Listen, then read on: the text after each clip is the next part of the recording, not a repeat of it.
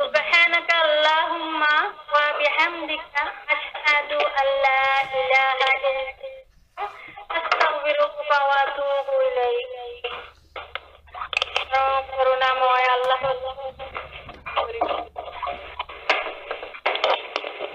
হতে পানি বর্ষণ করেন ফলে সমূহ পরিমাণ মত হয় তারপর প্লাবন তার উপরের আবর্জনা বহন যায় আর অলংকার বা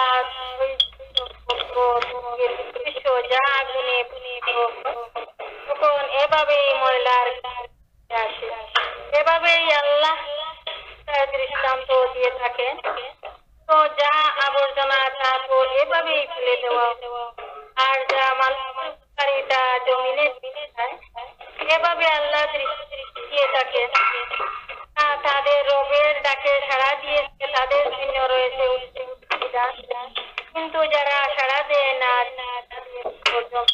সব কিছু এবং তার পরিমাণ তবে তা সবই মুক্তিপণ স্বরূপ নিজেদের জন্য তাদের হিসাব বড়ই কঠিন হবে জাহান্নাম হবে তাদের আবাস পৃষ্ঠস্থান আপনার রব প্রতি যা অবতীর্ণ হয়েছে তাকে যে সত্য জানে সে কি ওই ব্যক্তি সমতুল্য সে অন্ধ আর যে জ্ঞানী সেই করে এমন লোক যারা আল্লাহর সাথে ওয়াদা রক্ষা করে ও প্রতিজ্ঞা ভঙ্গ করে না আর যারা আল্লাহর নির্দিষ্ট সম্পর্ক বজায় রাখে আর যারা তাদের রবকে ভয় করে এবং ভয় করে পরকালের মৃত্যুর হিসাবকে আর যারা তাদের রবের সন্তুষ্টি লাভের জন্য ধৈর্য অবলম্বন করে না কায়েম করে থেকে তারা গোপনে ও প্রকাশ্যে ভয় করে এবং ভালো দিয়ে মন্দ তাড়ায় এদের জন্য রয়েছে শুভ পরিণাম তাই জান্নাত যাতে প্রবেশ করবে তারা এবং তাদের ধন্যবান মাতা তাদের প্রতিপন্থী ও সন্তানরা তারা তাদের কাছে প্রত্যেকটা ধৈর্যের কারণে তোমাদের প্রতি অনাবিল শান্তি বর্ষিত হোক পরিণাম সুন্দর এতক্ষণ আমি সূরা আল-রা 16 নম্বর আয়াত থেকে 24 নম্বর আয়াত তেলাওয়াত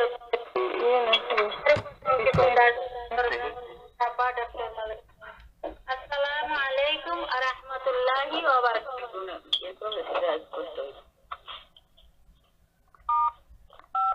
All participants are muted and they can unmute themselves. আলহামদুলিল্লাহ আমরা এতক্ষণ সূরা আর-রাদের 17 থেকে 24 নম্বর আয়াত পর্যন্ত তেলাওয়াত ও তরজমা শুনলাম। এবারে আমি আপনাদের সামনে এই আয়াতগুলোর উপর দার্স পেশ করার চেষ্টা করব। আল্লাহ সুবহানাহু তাআলা আমাকে তৌফিক দান করুন এবং আমাদের সবাইকে এই আয়াতগুলো থেকে বুঝার তৌফিক দান করুন এবং এর উপর আমল করার তৌফিক দান করুন। ওমা তৌফিকি ইল্লা বিল্লাহ আলাইহি তাওয়াক্কালতু ওয়া ইলাইহি উনীব। মহান আল্লাহ সুবহানাহু তাআলা সূরা আর-রাদের 17 নম্বর আয়াতে ইরশাদ করেন, আল্লাহ আকাশ থেকে পানি বর্ষণ করেন এবং প্রত্যেক নদী নালা নিজের সাধ্য অনুযায়ী তা নিয়ে প্রবাহিত হয়। তারপর যখন প্লাবন আসে তখন ফেনা পানির উপর ভাসতে থাকে আর লোকেরা অলংকার ও তৈজসপত্রাদি নির্মাণের জন্য যেসব ধাতু গরম করে তার উপরও ঠিক এমনই ফেনা ভেসে ওঠে। এ উপমার সাহায্যে আল্লাহ হক ও বাতিলের বিষয়টি সুস্পষ্ট করে দেন। ফেনারাশি উড়ে যায় এবং যে বস্তুটি মানুষের জন্য উপকারী হয় তা জমিনে থেকে যায়। এভাবে আল্লাহ উপমার সাহায্যে নিজের কথা বুঝিয়ে থাকেন। প্রিয় বোনেরা আমার, অত্যন্ত গুরুত্বপূর্ণ এই আয়াতখানি আল্লাহ সুবহানাহু তাআলা একটা উপমার মাধ্যমে সত্য মিথ্যা, আসল নকল, আসলের স্থায়িত্ব এবং নকল যে একেবারে অস্থায়ী, এই পারস্পরিক তুলনামূলক দৃষ্টান্ত এখানে স্থাপন করেছেন। আল্লাহ রাব্বুল আলামিন এত সুন্দরভাবে এই দৃষ্টান্ত এখানে তুলে ধরেছেন যাতে মানুষ সহজেই তা বুঝতে পারে। আল্লাহ তাআলা মেঘ হতে বৃষ্টি বর্ষণ করেন, ঝর্ণা, নদী নালা ইত্যাদির মাধ্যমে পানি প্রবাহিত হয়। কোনোটায় কম হয়, কোনোটায় বেশি হয়, কোনোটা ছোট, কোনোটা বড়। এই দৃষ্টান্ত হচ্ছে অন্তরসমূহের, আর এগুলোর মধ্যে যে তারতম্য আছে সেটার। আর দ্বিতীয় দৃষ্টান্ত হলো সোনা, রূপা, লৌহ এবং তামা। এগুলিকে আগুনে তাপ দেওয়া হয়, এগুলিতে তাপ দিয়ে স্বর্ণ ও রৌপ্য দ্বারা অলংকার তৈরি করা হয়। লোহা, তামা এই ধরনের জিনিসপত্র তৈরি করা হয়। আগুনে তাপ দেওয়ার সময় এগুলোতে ফেনা জাতীয় জিনিস ভেসে ওঠে। যেমন এ দুটি জিনিসের ফেনা দূর হয়ে যায়, তেমনিভাবে বাতিল যা কখনো কখনো হকের উপর ছেয়ে যায়, অবশেষে তা ছাঁটাই হয়ে যায় আর হক পৃথকভাবে থেকে যায়। যেমন আরো পরিষ্কার হওয়ার জন্য দৃষ্টান্তটা যদি আমরা এভাবে তুলে ধরি, সমুদ্রের উপর দেখবেন ঢেউয়ের পর ঢেউ আসে, এবং ঢেউয়ের উপর যে ময়লা ফেনাটা আসে বুদবুদের মতো, তা সমুদ্রের কিনারে জমে থাকে। ময়লা আবর্জনা যা আছে সেটা ঢেউ ফেলে দিয়ে চলে যায় এবং বাদবাকি পানিগুলো সব পরিষ্কার হয়ে যায়, ফেনা দূরে চলে যায়, আর মূল পানি যেটা সেটা পরিষ্কার হয়ে ঢেউয়ের পর ঢেউ চলতে থাকে। এভাবে আল্লাহ তাআলা সোনা আর রূপার দৃষ্টান্ত দিয়েছেন। স্বর্ণকাররা যখন কোনো অলংকার তৈরি করে তখন সেই সোনা এবং রূপাকে তারা আগুনের মধ্যে গলিয়ে নেয়। গলানোর পর এই সোনা এবং রূপা থেকে যেটা ভেজাল সেটা বের হয়ে যায়, এবং খাঁটি সোনা এবং রূপা সেটা টিকে থাকে।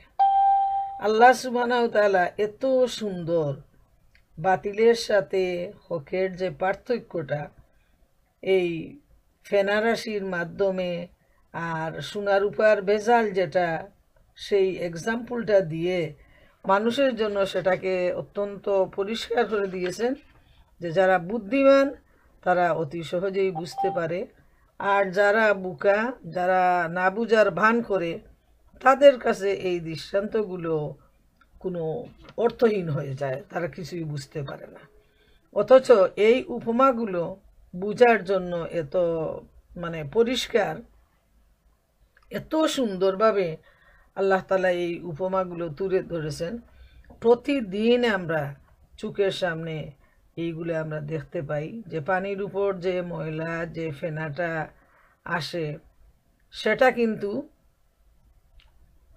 অতি সহজেই সেটা ছেঁকে নেওয়া হয়, আর অরিজিনাল যেটা, খাঁটি যেটা, সেটা টিকে থাকে।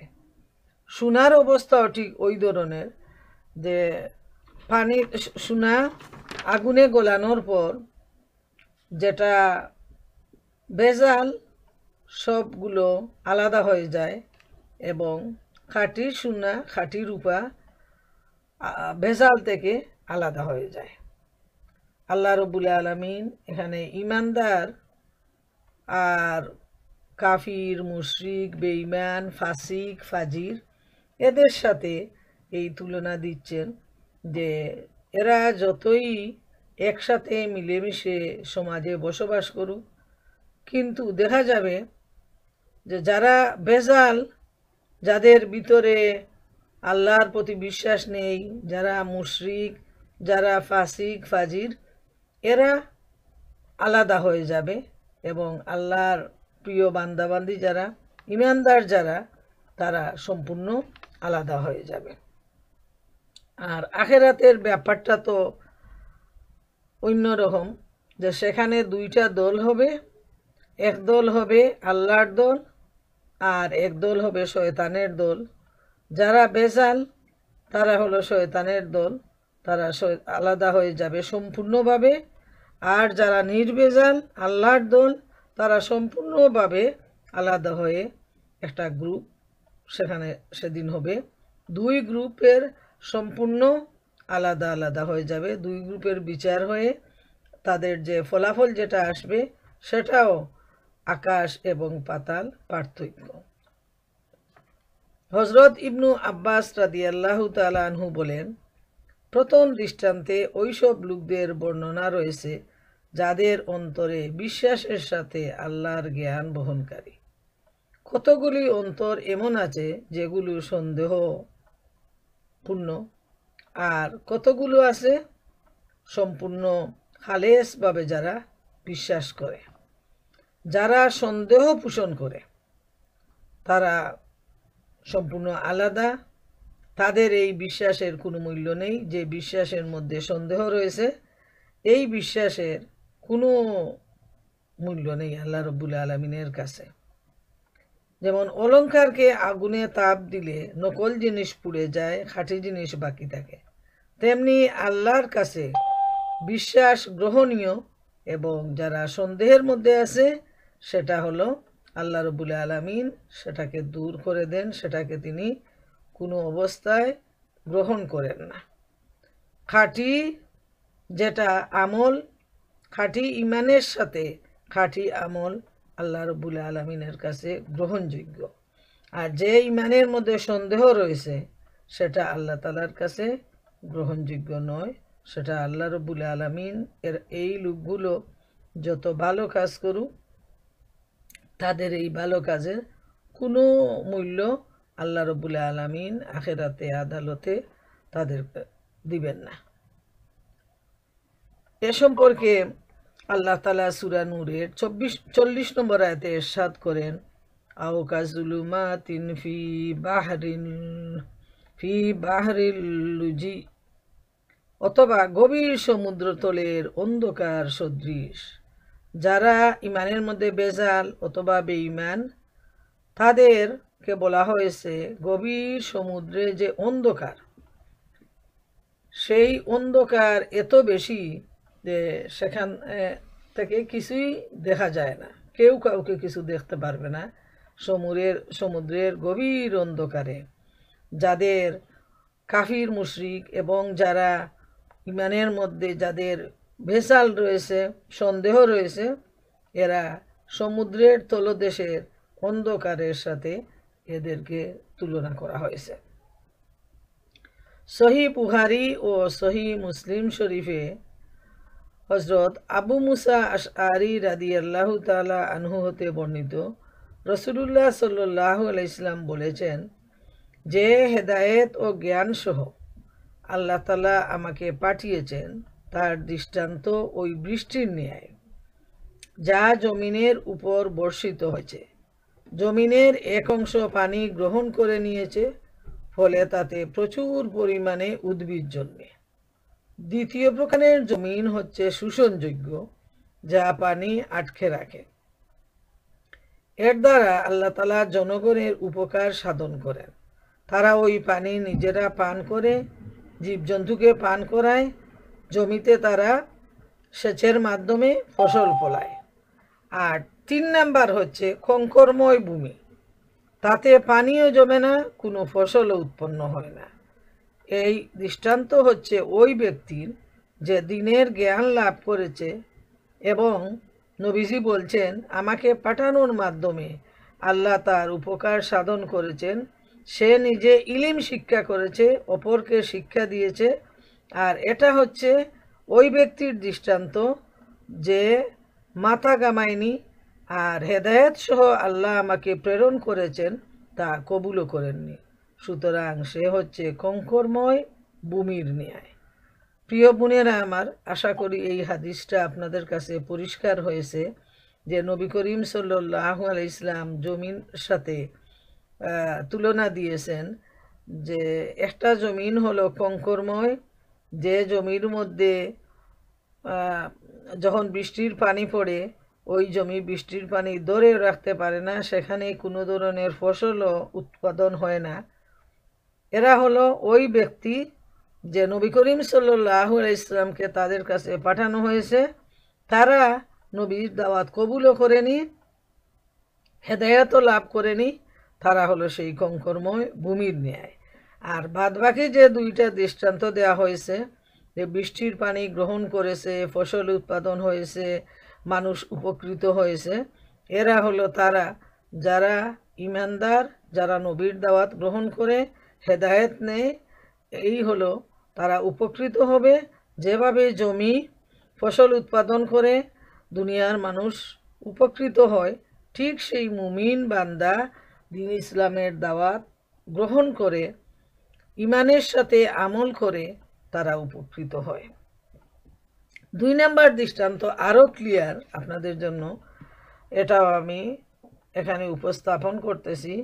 হযরত আবু হুরায়রা রাদিয়াল্লাহু তাআলা আনহু বর্ণিত, নবী করিম সাল্লাল্লাহু আলাইহি ইসলাম বলেছেন, আমার ও তোমাদের দৃষ্টান্ত ওই ব্যক্তির ন্যায় যে আগুন জ্বালালো। আগুন যখন ওর চারপাশের জায়গাগুলোকে আলোকিত করলো, তখন পতঙ্গগুলি ওই আগুনে পড়তে শুরু করলো এবং এভাবে তাদের জীবন শেষ হতে লাগলো। লোকটি বারবার ওগুলিকে আগুনে পোড়া হতে বাধা দিতে থাকলো, কিন্তু তা সত্ত্বেও তারা আগুনে পড়তেই থাকলো। ঠিক এই রূপ দৃষ্টান্ত আমারও তোমাদের। আমি তোমাদের কোমর ধরে তোমাদেরকে বাধা দিচ্ছি আর বলছি, আগুন থেকে দূরে সরে যাও, কিন্তু তোমরা আমার কথা মানছ না, বরং আমার নিকট থেকে ছুটে গিয়ে আগুনেই ঝাঁপ দিচ্ছ।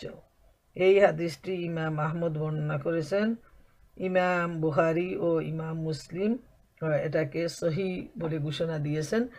তো এখান থেকে আমরা পরিষ্কার যে নবী করিম সাল্লাল্লাহু আলাইহি ইসলামকে এই পৃথিবীতে পাঠানো হয়েছে মানুষকে হেদায়েত দানের জন্য। তিনি মানুষকে আগুন থেকে বাঁচানোর জন্য বারবার তাগিদ দিচ্ছেন।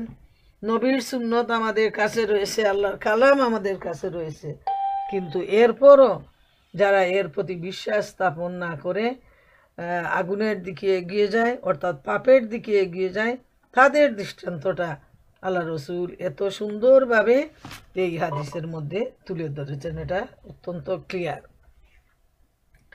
58 নম্বর আয়াতে আল্লাহ তাআলা ইরশাদ করেন, যারা নিজেদের রবের দাওয়াত গ্রহণ করেছে তাদের জন্য কল্যাণ রয়েছে, আর যারা তা গ্রহণ করেনি তারা যদি পৃথিবীর সমস্ত সম্পদের মালিক হয়ে যায় এবং এ পরিমাণ আরও সংগ্রহ করে নেয়, তাহলেও তারা আল্লাহর পাকড়াও থেকে বাঁচার জন্য এসব কিছুকে মুক্তিপণ হিসাবে দিয়ে দিতে তৈরি হয়ে যাবে। এদের হিসাব নেওয়া হবে নিকৃষ্টভাবে এবং এদের আবাস হবে জাহান্নাম। কত বড় নিকৃষ্ট আবাস! প্রিয় বোনেরা আমার, সরল তর্জমা শুনেই আমরা সবাই বুঝে নিতে পারছি এই লোকগুলোর অবস্থা, যারা নিজেদের রবের দাওয়াত গ্রহণ করেছে। আল্লাহ তাআলা বলছেন তাদের জন্য রয়েছে অশেষ কল্যাণ। কিন্তু যারা গ্রহণ করেনি, কাফের, মুশরিক, ফাজির, পাপী, তাদের ব্যাপারে আল্লাহ তাআলা বলছেন যে তারা যদি এই পৃথিবী পরিমাণ সম্পদ এবং আরো অনেক সম্পদ যদি তারা পেয়ে যায়, আর এর বিনিময়ে যদি তারা দুজখ থেকে রেহাই পেতে চায়, কিন্তু সেদিন তাদেরকে দুজখ থেকে রেহাই দেয়া হবে না। এবং দুজখের ব্যাপারটা খুব সংক্ষেপে আল্লাহ তাআলা এখানে উল্লেখ করছেন যে এটা কত নিকৃষ্ট একটা আবাস। মানে এর চাইতে আর কোনো ভাষা নেই যে নিকৃষ্টের চাইতে, মানে এত ক্ষতিকর, এত যে কষ্টকর, এত নির্লজ্জ অবস্থা হবে সেই জাহান্নামের মধ্যে। এর চাইতে কোনো কঠিন ভাষা আর হতে পারে না বোঝার জন্য যে কি অবস্থা হবে সেদিন যারা জাহান্নামে যাবে এবং সেখানে তারা কত চেষ্টা করবে যে কি পাওয়া যায় তার বিনিময় দিয়ে, এমনকি তার মা বাবাকে বিনিময় দিয়েও যদি সে বাঁচতে পারে দুজখের আযাব থেকে, তাও সে চেষ্টা করবে। কিন্তু সেদিন তো কোনো ধরনের সুযোগ থাকবে না, না থাকবে কোনো সম্পদ, না থাকবে কোনো সুপারিশকারী, না থাকবে কোনো ধরনের কোনো সাহায্য।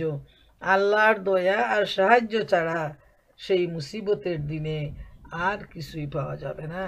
অতএব আজকে থেকে আমাদের চিন্তা করতে হবে সেই সময় আসার আগে যেন আমরা নিজেদেরকে সংশোধন করে নেই, নিজেদেরকে আল্লাহর অনুগত বান্দার বান্দি হিসাবে আমরা তৈরি করে নেই।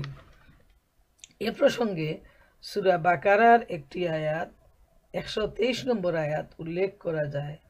মহান আল্লাহ রব্বুল আলামিন ইরশাদ করেন, ওয়াত্তাকু ইয়াওমান লা তাজজি নাফসুন আন নাফসিন শাইআন ওয়ালা ইউকবালু মিনহা আদলুন ওয়ালা তানফাউহা শাফাআতুন ওয়ালা হুম ইউনসারুন। আর সেই দিনকে ভয় করো যেদিন কেউ কারো কোনো কাজে আসবে না, কারো থেকে ফিদিয়া গ্রহণ করা হবে না, কোনো সুপারিশ মানুষের জন্য লাভজনক হবে না এবং অপরাধীরা কোথা থেকে কোনো সাহায্য পাবে না। অতএব বোনেরা আমার, এই আয়াতের সাথে এই আয়াতের যে কতটুকু মিল আমরা দেখতে পাই, একটা আয়াত আরেকটা আয়াতের ব্যাখ্যা দিচ্ছে যে সেই কঠিন মুসিবতের দিনে কেউ কারো কাজে আসবে না, কেউ সুপারিশ করতে পারবে না, কারো সুপারিশ কারো জন্য লাভজনক হবে না, আর যারা অপরাধী তারা কোথাও থেকে কোনো সাহায্য পাবে না, সমস্ত সাহায্যের দ্বার সেদিন বন্ধ হয়ে যাবে। অতএব কি হবে এমন কঠিন মুসিবতের দিনে? যারা আল্লাহকে ভুলে গিয়ে, আখেরাতকে ভুলে গিয়ে শুধু দুনিয়ার ব্যস্ততা নিয়ে যারা পাগল হয়ে গেছে, দুনিয়ার আনন্দ, উৎসাহ, উদ্দীপনা, দুনিয়ার ব্যস্ততা যাদেরকে পাগল করে দিয়েছে, সেই মানুষগুলোর কি অবস্থা হবে? আল্লাহ তাআলা সবাইকে রক্ষা করুন। 19 নম্বর আয়াতে মহান আল্লাহ তাআলা ইরশাদ করেন, আচ্ছা, তোমার রবের পক্ষ থেকে তোমার উপর যে কিতাব নাজিল হয়েছে তাকে যে ব্যক্তি সত্য মনে করে আর যে ব্যক্তি এ সত্যটির ব্যাপারে অন্ধ, তারা দুজন সমান হবে? এটা কেমন করে সম্ভব? আল্লাহ তাআলা মানুষকে প্রশ্ন করতেছেন যে যারা আল্লাহ পক্ষ থেকে যে কিতাব নাজিল হয়েছে তাকে সত্য মনে করে এবং আরেকটা দল যারা এই কিতাবকে অসত্য মনে করে, তারা সত্যের ব্যাপারে যারা অন্ধ, এই দুই দল কি সমান হইতে পারে? অবশ্যই না, অবশ্যই না। অল্প বুদ্ধি হোক আর বেশি বুদ্ধির মানুষ হোক, আমরা সবাই বুঝে নিতে পারি যে আল্লাহ তাআলা এখানে নবী করিম সাল্লাল্লাহু আলাইহি ইসলামকে যে প্রশ্নটা করতেছেন যে হে মুহাম্মদ, তোমার প্রতিপালকের পক্ষ থেকে যে কিতাব নাজিল হয়েছে, যারা বিশ্বাস করে তারা আর যারা সন্দেহ সংশয় পোষণ করে, যারা অবিশ্বাস করে, এই দুই দল মানুষ তো কখনো সমান হতে পারে না। এক দল হলো অন্ধ আর আরেক দল হলো চক্ষুষ্মান। এক দল আলোর অধিকারী আর আরেক দল হলো অন্ধকারে হাবুডুবুকারী। এক দল হলো জান্নাতের অধিবাসী আর আরেক দল হলো জাহান্নামের অধিবাসী। অতএব এই দুই দল কখনো সমান হতে পারে না। দুই দলের পরিণামও যেমন সম্পূর্ণ আলাদা, ঠিক তেমনি দুই দলের বিশ্বাস, দুই দলের কাজকর্ম সম্পূর্ণ আলাদা। 20 নম্বর আয়াতে আল্লাহ তাআলা ইরশাদ করেন, উপদেশ তো শুধু বিবেকমান লোকেরাই গ্রহণ করে, আর তাদের কর্মপদ্ধতি এমন হয় যে তারা আল্লাহকে প্রদত্ত নিজেদের অঙ্গীকার পালন করে এবং তাকে মজবুত করে বাঁধার পর ভেঙ্গে ফেলে না। সুবহানাল্লাহ, কত সুন্দর উক্তি, কত সুন্দর বাণী আমার মহান মাবুদের। আল্লাহ রব্বুল আলামিন এখানে বলতেছেন যে যারা আখেরাতে বেহেশতের মালিক হবেন, দুনিয়াতেও তাদের পরিণাম হবে অতি উত্তম। তারা মুনাফিকের মতো নন, তারা প্রতিশ্রুতি ভঙ্গ করে না, তারা বিশ্বাসঘাতক নয়, যারা আল্লাহর প্রিয় বান্দা, যারা মুমিন। আর মুনাফিকের স্বভাব হলো সম্পূর্ণ বিপরীত। এরা ওয়াদা করলে তা ভঙ্গ করে, ঝগড়া করলে সীমা অতিরিক্ত কথা বলে, কথায় কথায় তারা মিথ্যা বলে, আমানতের খেয়ানত করে। এগুলা হলো মুনাফিকের চরিত্র, মুনাফিকের লক্ষণ। আপনি অতি সহজেই বুঝে নিবেন মুমিনকে আর মুনাফিককে। মুমিন ওই ব্যক্তি যার হাতে কোনো সম্পদ রাখলে সে তার গচ্ছিত আমানত যেভাবে আছে সেভাবে ফিরিয়ে দেয়।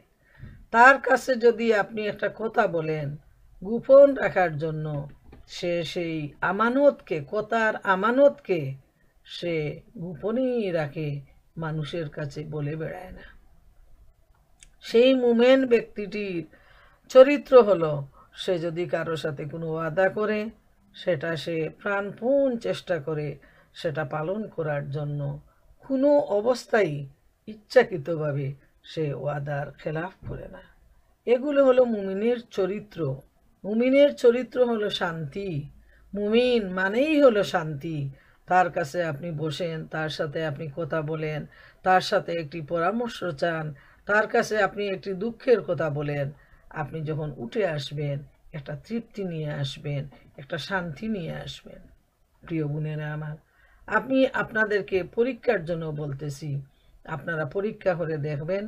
আপনারা যখন আপনাদের মুমিন বন্ধু বান্ধবের কাছে যাবেন, আত্মীয় স্বজনের কাছে মেলামেশা করবেন, দেখবেন তার কাছ থেকে উঠে আসার পর একটা শান্তি, একটা তৃপ্তি, একটা ভালো লাগা নিয়ে ফিরে আসবেন। পক্ষান্তরে সে যদি মুমিন না হয়, মুনাফিকের চরিত্র হয়, সে আপনার আপন আত্মীয়, বন্ধু, প্রতিবেশী যেই হোক না কেন, তার কাছ থেকে উঠে আসার পর একটা অতৃপ্তি, একটা অশান্তি, একটা পেরেশানি, একটা বিরক্তি অনুভব করবেন। কোনো সন্দেহ নেই। আপনাদেরকে আমি বলছি, আপনারা পরীক্ষা করে দেখবেন ওই মানুষটার কাছে গেলে একটা কম্পিটিশন, কোথায় কোথায় কুচাকুচি, তারপর এমন এক ধরনের তার চরিত্র, তার কথাবার্তা, তার ব্যবহার যেন শান্তির অভাব, ভালো লাগার অভাব। কিন্তু সেই মুমিন ব্যক্তি যাকে আল্লাহ পছন্দ করেন, যে আল্লাহ তাআলার প্রিয় পাত্র, সেই মানুষটির অবস্থা ভালো না হতে পারে, সে অতি বড় শিক্ষিত না হতে পারে, সে অনেক বড় প্রভাবশালী নাও হতে পারে, কিন্তু তার ব্যবহার, আচরণ, তার কথাবার্তাগুলো এত ভালো, এত মধুর, এত সুন্দর, এত শান্তিময়, যা আপনি উঠে আসার পর আপনি একটা তৃপ্তি নিয়ে সেখান থেকে উঠে আসবেন। ইনশাআল্লাহ আপনারা পরীক্ষা করবেন এবং প্রশ্ন উত্তরের সময় আপনারা বলবেন যে আপনারা কি এরকম ফিল করেন। 21 নম্বর আয়াতে আল্লাহ তাআলা ইরশাদ করেন, তাদের নীতি হয় আল্লাহ যেসব সম্পর্ক ও বন্ধন অক্ষুণ্ণ রাখার হুকুম দিয়েছেন সেগুলো তারা অক্ষুণ্ণ রাখে, নিজেদের রবকে ভয় করে এবং তাদের থেকে কড়া হিসেব না নেওয়া হয় এই বয়ে সন্ত্রস্ত থাকে। সুবহানাল্লাহ। এই মুমিন ব্যক্তিদের পেরেশানিটা এমন, সুবহানাল্লাহ, তারা আল্লাহর পথে নিজেকে সঁপে দেয়। তারা নামাজ পড়ে, তেলাওয়াত করে, তসবিহ করে, হোক হালাল পথে জীবন যাপন করে। কিন্তু এই মুমিন ব্যক্তিদের চরিত্রটা হলো, তারা আত্মীয়তার সম্পর্ক, প্রতিবেশীর সম্পর্ক, সম্বন্ধ তারা অটুট রাখার জন্য আল্লাহ যেভাবে হুকুম দিয়েছেন ঠিক সেইভাবে তারা চলাফেরার প্রাণপণ চেষ্টা করে। তারপর তাদের আরেকটা গুণ হলো, তারা আল্লাহ তাআলাকে প্রাণপণে ভয় করে, অর্থাৎ তারা হলো তাকওয়াবান।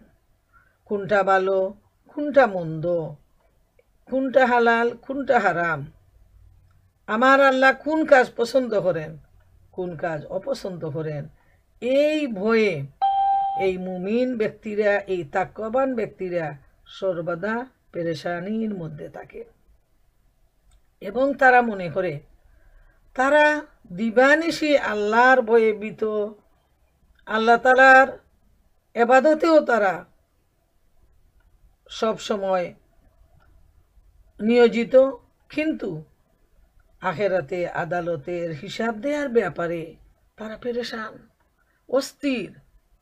সদা সর্বদা তাদের ভিতরে একটা অস্থিরতা বিরাজ করে যে হায় হায় আমি কি নিয়ে যাব, আমি আল্লাহর সামনে কি জবাব দিব, আমার তো কোনো সম্পদ নেই। এই বয়ে সে তার ভিতরে জ্বালা অনুভব করে, তার চোখে পানি আসে, সে অস্থিরতা অনুভব করে যে হায় রে, আমার জীবনের দিন ঘনিয়ে আসছে, আমার জীবন থেকে বিরাট একটা অংশ তো চলেই গেছে, কি করলাম আমি, হায় হায় এ কি করলাম আমি, আমি তো আমার জীবনটাকে নষ্ট করে দিয়েছি। আমার জীবনের বেশিরভাগ সময় অবহেলায়, গল্প গুজব আর আনন্দ উল্লাস, অবহেলা উদাসীনতায় চলে গেল। হায় হায় বাকি কয়দিন আমার আছে, আমি কি করব, হায় আমি কি নিয়ে যাব, আমার সময়, আমার সন্তান, আমার বিল্ডিং, আমার এই দুনিয়ার পরিশ্রম কিছুই তো আমার সাথী হয়ে যাবে না। ও মাবুদ, তুমি আমার প্রতি দয়া করো। এই যে ভয়, এই ভয়ে মুমিন ব্যক্তি সদা সর্বদা অস্থিরতার মধ্যে জীবন কাটায়, অস্থিরতার মধ্যে তার রাত দিন কাটে। দুনিয়ার অন্যান্য মানুষ যেভাবে আনন্দে উল্লাসে তার সময় অতিবাহিত করে, এই মুমিন ব্যক্তিরা তা থেকে সম্পূর্ণ আলাদা। তাদের ভিতরে সদা এই ভয়, কি হবে, আমি কি নিয়ে যাব, আমার তো কোনো সহায় সম্পদ নেই, আমার এমন কোনো কিছু নেই যে আমি আল্লাহর সামনে গিয়ে জবাবদিহি করতে পারবো। এই অস্থিরতার পেরেশানি সদা বিরাজ করে মুমিন হৃদয়ে। সুবহান আল্লাহ। 22 নম্বর আয়াতে আল্লাহ তাআলা ইরশাদ করেন, তাদের অবস্থা হয় এই যে নিজেদের রবের সন্তুষ্টির জন্য তারা সবর করে, নামাজ কায়েম করে, আমার দেয়া রিজেক থেকে প্রকাশ্যে ও গোপনে খরচ করে, ভালো দিয়ে মন্দ দূরীভূত করে। আখেরাতের গৃহ হচ্ছে তাদের জন্য, অর্থাৎ এমন সব বাগান যা হবে তাদের চিরস্থায়ী আবাস। প্রিয় বোনেরা আমার, লক্ষ্য করে দেখুন, প্রতিটা আয়াত, প্রতিটা কথা এত যে গুরুত্বপূর্ণ। আল্লাহ তাআলা এখানে মুমিনের চরিত্র, চারিত্রিক গুণাবলী এত সুন্দরভাবে ক্লিয়ারভাবে তুলে ধরেছেন। এই আয়াতে 4টা গুণের কথা আল্লাহ তাআলা উল্লেখ করেছেন, যে তারা যে মুমিন বান্দা, আল্লাহর প্রিয় বান্দা যারা, তাদের প্রথম গুণ আল্লাহর সন্তুষ্টির জন্য তারা সবর করে। 2 নাম্বার গুণ হলো তারা নামাজ কায়েম করে। আর তাদের 3 নাম্বার গুণ হলো তারা প্রকাশ্যে অপ্রকাশ্যে আল্লাহ তাদেরকে যে সম্পদ দিয়েছেন সেই সম্পদ তারা আল্লাহর রাস্তায় ব্যয় করে। আর 4 নাম্বার যে গুণ, সেটা হলো তারা ভালো দিয়ে মন্দকে দূর করে। বোনেরা আমার, সময় স্বল্প হওয়ার জন্য আমি লম্বা কয়েকটি আয়াত নিয়েছি, যাতে আমরা সামনে এগিয়ে যেতে পারি। আমার লোভ সামলাতে পারছি না এই কোরআন শেষ করার জন্য, সূরা শেষ করার জন্য। না হয় শুধু এই একটি আয়াতই 1 ঘন্টা আলোচনার জন্য যথেষ্ট, যেহেতু আমাদের জীবনের আয়ু সংক্ষেপ। জীবন আমাদের কাছ থেকে, জীবনের দিনগুলো দ্রুত বিদায় নিয়ে যাচ্ছে, কবরের দিকে আমরা এগিয়ে আসছি। তাই অল্প সময়ে অনেক বেশি কথাগুলো আমাদেরকে বলতে হচ্ছে। তো এখানে যে গুণটা খুব সংক্ষেপে আমি বলি, যে আল্লাহ তাআলা মুমিনের এই গুণগুলোকে অতি বেশি পছন্দ করেন। প্রথম গুণ সবর। সবর ছাড়া কোনো ভালো কাজ করা সম্ভব নয়। আজকের এই বৈঠকে বসা বা নিয়মিত আমরা যে প্রতি সপ্তাহে 2 দিন আমরা বৈঠকে বসি, এর জন্য যে অপেক্ষা, বসে থাকা, এইটা সবরের প্রয়োজন। সবর ছাড়া একটা ফোন নিয়ে কেউ বসতে পারবেন না। এটা হলো আপনাদের প্রথম নাম্বারের গুণ। এই গুণ আল্লাহ পছন্দ করেন। সবর সম্পর্কে অসংখ্য আয়াত রয়েছে মহাগ্রন্থ আল কুরআনে, অসংখ্য হাদিস রয়েছে নবী করিম সাল্লাল্লাহু আলাইহি ইসলামের জবানিতে। যেমন নবী করিম সাল্লাল্লাহু আলাইহি ইসলাম বলেছেন, সবর হলো এমন একটি গুণ যেটা একটা গাছের মতো, যে গাছে শুধু কাঁটা আর কাঁটা, কিন্তু তার উপরের ফলটা হলো খুব সুমিষ্ট। অর্থাৎ এই কাঁটার গাছ সহ্য করে যে সামনে এগিয়ে যাবে, সেই সবরের ফল লাভ করতে পারবে। সুবহান আল্লাহ, কত সুন্দর আমার নবীর বাণী, যে দুনিয়ার জীবনে যদি আমরা কাঁটার গাছ সহ্য করতে পারি, ভালো কাজের জন্য আমরা কষ্ট করি সবরের মাধ্যমে, ইনশাআল্লাহ এর ফলাফল রয়েছে অনেক বিশাল। 2 নাম্বার হলো নামাজ কায়েম করতে হবে নিজেদের জীবনে, পারিবারিক জীবনে, স্বামী সন্তান আত্মীয় স্বজন সবাইকে নিয়ে যেভাবে আল্লাহ বলে দিয়েছেন ফরজ ওয়াজিব আদায়ের মাধ্যমে নামাজ কায়েম করতে হবে। 3 নাম্বার আল্লাহর রাস্তায় দান। এটা অত্যন্ত বড় কোয়ালিটি একজন মুমিনের জীবনে। যখন যেখানে যেভাবে তার সাধ্য আছে, সেই সাধ্য অনুযায়ী সে হিসাব না করে সে আল্লাহর রাস্তায় দান করবে।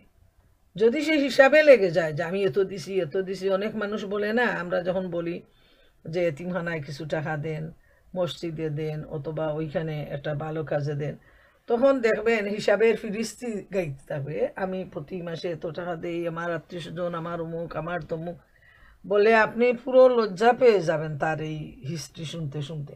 কিন্তু আল্লাহর এই বান্দারা, যাদের ব্যাপারে আল্লাহ তাআলা প্রশংসা করতেছেন যে আমার এই বান্দারা প্রকাশ্যে গোপনে দান করে, যে তাদের কাছে বলার সাথেই খুশি হয়ে সাধ্য অনুযায়ী তারা চুপে চুপে তারা দিয়ে দেয়, বলে যে এটা তো আমার ব্যাংকে আমি জমা রাখলাম, আমি তো আর আপনাকে দিলাম না, আমি তো এতিমকে দেয়া, গরিবকে দেয়া, মসজিদে দেয়া, মাদ্রাসায় দেয়া, মানে আমার আখিরাতের ব্যাংকে জমা করা।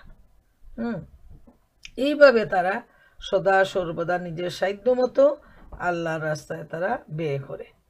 4 নাম্বার গুণটা হলো ভালো দিয়ে মন্দকে দূর করা। এটা অনেক বড় একটা গুণ।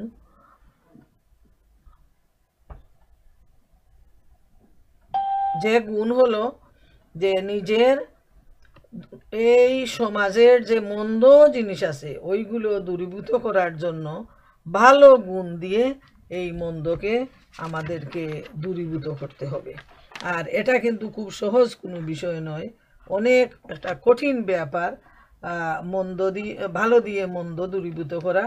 যেমন সূরা হামিম সেজদায় আল্লাহ তাআলা ইরশাদ করেন, ওয়ালা তাস্তাউইল হাসানাতু ওয়ালা সাইয়্যাহ ইদফা বিল্লাতী হিয়া আহসানু ফাইজাল্লাযী বাইনাকা ওয়া বাইনাহু আদাওয়াতুন কাআন্নাহুম ওলিয়্যুন হামীম।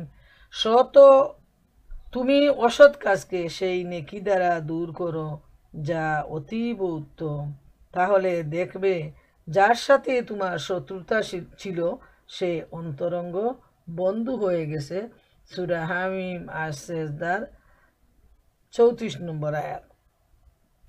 তো প্রিয় বোনেরা আমার, আল্লাহ রাব্বুল আলামিনের এই বাণী একটার সাথে আর একটা সামঞ্জস্য, এত মিল, এত সুন্দর যে আল্লাহ তাআলা এখানে বলে দিচ্ছেন যে তোমরা ভালো দিয়ে মন্দকে দূর করো। একটা মন্দ কাজ করে নিছো, তুমি একটা ভালো কাজ করো, আল্লাহ তাআলা সেটাকে মাফ করে দিবেন। তোমার একজনের সাথে, একজন আত্মীয়ের সাথে, বন্ধুর সাথে তোমার হয়তো একটা শত্রুতা, মনের অমিল, কিন্তু তাই বলে তুমি যদি তাকে আগে সালাম দাও, তুমি তাকে আগে ভাগে একটা টেলিফোন করো, তার খোঁজ খবর নেও, তার বাড়িতে যাও, তাইলে তোমার অহংকারটা দূর হয়ে গেল এবং আল্লাহর কাছে তুমি সওয়াব পেয়ে গেলে। আর তোমার এই ভালো আচরণের জন্য সেই মানুষটা লজ্জা পাবে এবং সে তার মনের যে কলুষতা আছে সে হয়তো দূর করবে, যদি তার কিসমত ভালো থাকে। তো এইভাবে এই ধরনের গুণাবলী অর্জন করতে হবে আল্লাহ রাব্বুল আলামিনকে সন্তুষ্ট করার জন্য। 23 নম্বর আয়াতে আল্লাহ তাআলা ইরশাদ করেন, তারা নিজেরা তার মধ্যে প্রবেশ করবে এবং তাদের বাপদাদারা ও স্ত্রী সন্তানদের মধ্য থেকে যারা সৎকর্মশীল হবে তারাও তাদের সাথে সেখানে যাবে। ফেরেশতারা সব দিক থেকে তাদেরকে অভ্যর্থনা জানানোর জন্য আসবে। সুবহানাল্লাহ। এত বড় সুসংবাদ সেই জান্নাতীদের জন্য যে তারা যারা ভাগ্যবান, তাদের বাপ দাদা স্বামী স্ত্রী সন্তান যারা সৎকর্মশীল, যারা নেক, যারা মুমিন, সবাইকে আল্লাহ তাআলা একই জান্নাতে আশ্রয় দিবেন এবং সেখানে ফেরেশতারা তাদেরকে ওয়েলকাম জানানোর জন্য আসবে।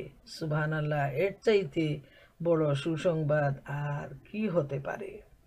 এবং এখানে আরেকটা বিষয়, যদি কারো স্বামী স্ত্রী অথবা পিতামাতা অথবা সন্তান তাদের আমলের জন্য যদি তারা নিম্নমানের জান্নাতে থাকে, তাহলে আল্লাহ রব্বুল আলামিন তাদের মর্যাদা বাড়িয়ে তাদের মা বাবার সাথে অথবা সন্তানের সাথে তাদেরকে মিলিত করে দিবেন এবং সেই উচ্চ জান্নাতে তাদেরকে একসাথে করে দিবেন। যেমন এ প্রসঙ্গে আমরা দেখি সূরা তুরের 21 নম্বর আয়াতে আল্লাহ তাআলা ইরশাদ করেন, ওয়াল্লাযীনা আমানু ওয়াত্তাবা'আতহুম যুররিয়্যাতুহুম বিইমানিন আলহাকনা বিহিম যুররিয়্যাতাহুম, যারা ঈমান এনেছে এবং তাদের সন্তানরা ঈমানের মাধ্যমে তাদের অনুসরণ করেছে, আমি তাদের সাথে তাদের সন্তানদেরকে মিলিত করব। সুবহানাল্লাহ। আল্লাহ নিজেই ঘোষণা দিচ্ছেন যে যারা ঈমানদার তাদের সন্তানদেরকেও তাদের মা বাবার সাথে আল্লাহ রব্বুল আলামিন মিলিয়ে দিবেন। যদি তাদের আমলের কোনো কমতি থেকে থাকে তাহলেও সেই মা বাবার জন্য অথবা সন্তান যারা উচ্চ মর্যাদায় আছে তাদের সৌজন্যে এদেরকেও আল্লাহ তাআলা উপরে উঠায় নেবেন এবং তাদেরকে বলবে, ফেরেশতারা তাদেরকে বলবে, তোমাদের প্রতি শান্তি, তোমরা দুনিয়ায় যেভাবে সবর করে এসেছো তার বিনিময়ে আজ তোমরা এর অধিকারী হয়েছো, কাজেই কত চমৎকার এ আখিরাতের গৃহ। সুবহানাল্লাহ, সুবহানাল্লাহ। অন্তরটা শীতল হয়ে যায়। হায় রে, কার ভাগ্যে আছে, কার নসিবে আছে যে ফেরেশতারা আসবেন, ওয়েলকাম জানাবেন, বারবার জান্নাতের দরজা দিয়ে এখানে আসবেন এবং তাদেরকে সালাম জানাবেন। এতে তাদের মর্যাদা আরও বৃদ্ধি হবে। সুবহানাল্লাহ। এটা হলো জান্নাতীদের মর্যাদার দিক। তো এই মর্যাদা লাভ করার জন্য আমাদেরকে আল্লাহ রব্বুল আলামিন যে গুণাবলীগুলো এখানে উল্লেখ করেছেন, মুমিনের যে গুণাবলী, সবর, ধৈর্য, দান খয়রাত, নামাজ কায়েম করা, আল্লাহর রাস্তায় দান করা, ওয়াদা রক্ষা করা, আমানতের খেয়ানত না করা, আর মজবুত ইমানের অধিকারী হওয়া, ইমানের মধ্যে কোনো ধরনের সন্দেহ না থাকা, এই গুণাবলী আমাদেরকে অর্জন করতে হবে। প্রিয় বোনেরা আমার, খুব ভালোভাবে এই বিষয়গুলো আমাদেরকে মনে রাখতে হবে। আজকের এই আলোচনা থেকে, আজকের এই দার্স থেকে আমরা যে বিষয়গুলো আমরা জানতে পারলাম, খুব বেশি গুরুত্বপূর্ণ ব্যাপার। আল্লাহ তাআলার প্রতিটি কথা, প্রতিটি আয়াত, সমস্ত কোরআন অত্যন্ত গুরুত্বপূর্ণ, কিন্তু কোনো সময় দেখা যায় যে এক একটা বিষয় এক এক সময়ের জন্য গুরুত্বপূর্ণ। যেমন আজকের এই আয়াতগুলো মুমিন জীবনের জন্য অত্যন্ত গুরুত্বপূর্ণ। আর সবর যে কি জিনিস আল্লাহ তাআলা মহাগ্রন্থ আল কুরআনে সবরের ব্যাপারে বারবার উল্লেখ করেছেন এবং মহানবী সাল্লাল্লাহু আলাইহি সাল্লাম বারবার এটা তাগিদ দিয়েছেন। যেমন আল্লাহ রাসূল সাল্লাল্লাহু আলাইহি সাল্লাম এটা হাদিস, তোমরা ধৈর্য ধারণ করেছ বলে তোমাদের প্রতি শান্তি, কতই না উত্তম এই পরিণাম। সুবহানাল্লাহ, সুবহানাল্লাহ। তো প্রিয় বোনেরা আমার, আসুন আমরা যে আজকের যে আলোচনাটা এ থেকে আমরা শিক্ষা গ্রহণ করি, আমরা প্রাণপণ চেষ্টা চালাই মুমিনের যে গুণাবলী আল্লাহ রাব্বুল আলামিন মহাগ্রন্থ আল কুরআনে উল্লেখ করেছেন, এই গুণাবলীগুলো অর্জন করার জন্য আসুন আমরা প্রতিযোগিতা করি। রজব মাসের আজকে 2 তারিখই, তো আর তো বেশি দিন বাকি নেই, রমজান চলে আসছে। তো রমজানকে সামনে রেখে এখন থেকে আমরা প্রস্তুতি গ্রহণ করি, যাতে আমরা শারীরিক মানসিকভাবে সুস্থতার মাধ্যমে আল্লাহ রাব্বুল আলামিনের সন্তুষ্টি অর্জনের তৌফিক অর্জন করতে পারি। আল্লাহ তাআলা আমাদের সবাইকে তৌফিক দিন, এবং যে জান্নাতের সুসংবাদ আল্লাহ তাআলা দিয়েছেন সেই জান্নাতের উত্তরাধিকারী হওয়ার তৌফিক আমাদের সবাইকে দান করুন। ওয়া আখিরু দাওয়ানা।